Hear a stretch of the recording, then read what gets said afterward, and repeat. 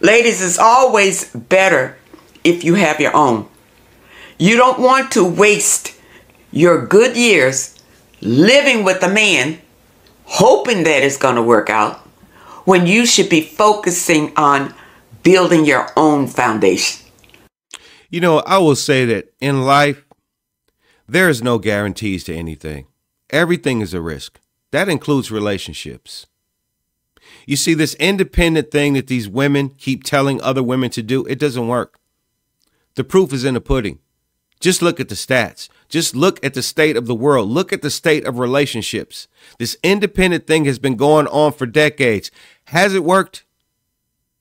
No. So why keep telling women to do this same thing? Your own home, your own this, your own that. So these women can get 35, 45, 50 years old and look back and say, damn, I wasted a lot of time. I wish I could have done things differently, because that is what's happening to a lot of women, because they keep listening to women like this, telling them to be so independent and living in fear. Something that you can call your own home. A lot of times, if the man asks you to move in, he's going to want you to pay half. That's not true. And I know men that's watching this video will attest to that, because men don't care about how much money a woman makes. Men care about the character. Is she nurturing? Is she a 304? Men care about those things. Men don't care about money. That's why men will date down or across at their same level. But women always want to date up. So this whole narrative is just garbage. Men are not caring about how much money a woman makes. Women today don't even want to go halves on a first date. They expect men to pay for the first date, the first interaction. So you mean to tell me that a woman is going to be willing to pay half? And the reason why she's even saying that is because she knows, and she's a woman too, and she knows that women don't want to give nothing to men. Women don't want to spend their money on men. How dare you ask a woman to give a man anything, especially in a relationship? So this whole thing about, oh, he's going to expect you to pay half. If you was moving in with a man, why wouldn't you want to pay half? So she's telling you, look, he's going to ask you for half, so don't do that. But it's not true. Men do not think about money like that when it comes to relationships. So half of your money is going over there. When if you stay where you are, all of your money can go to building your own place, your own foundation. Your own place, your own foundation, your own independence, blah, blah, blah, blah, blah.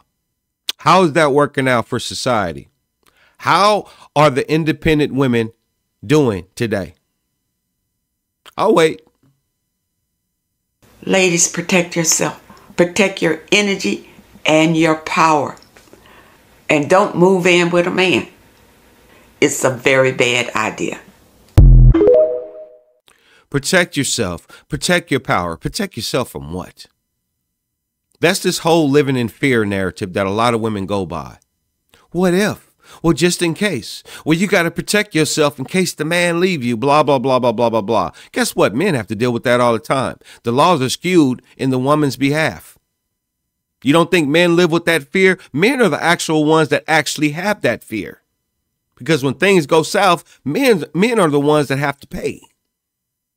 Don't move in with the man. It's a bad idea. You notice when she said that, she looked down to the side. I always notice that about these videos. When it comes to something that they know that they're not speaking the truth on, they start looking down, looking to the side, because they can't even get it out straight because they know that it's not true. And women like this woman is a baby boomer. And for you young people, you need to understand what that means. There was a lot of people born during this time. It was like the gold rush of children being born. It was the gold rush of families. It was the gold rush of the nuclear family that was all together building younger. Now, this woman is telling you to spend all this time, get your own, get your house and all that. And this is exactly what women are doing. But it hasn't worked, because what happens is a lot of these women stay so independent for so long, and then they get to a point where, you know what, I'm tired of doing it on my own. I'm tired of being independent. Now, all of a sudden, they want a man to come in and do something for them, or to be that knight in shining armor, to be that traditional man and do all these type of things, and it doesn't work out. One, you waited too long past your prime. You don't deserve the same type of men that you could get in your early 20s. I know you don't want to hear this, ladies, but it's true. This is the sexual marketplace. It has nothing to do with who you are as a person. It has everything to do with your age, your vitality, your sexual history, all those things, your nurturing, all those things, your character. That's what it has to do with, not money. You have the power to achieve anything you want.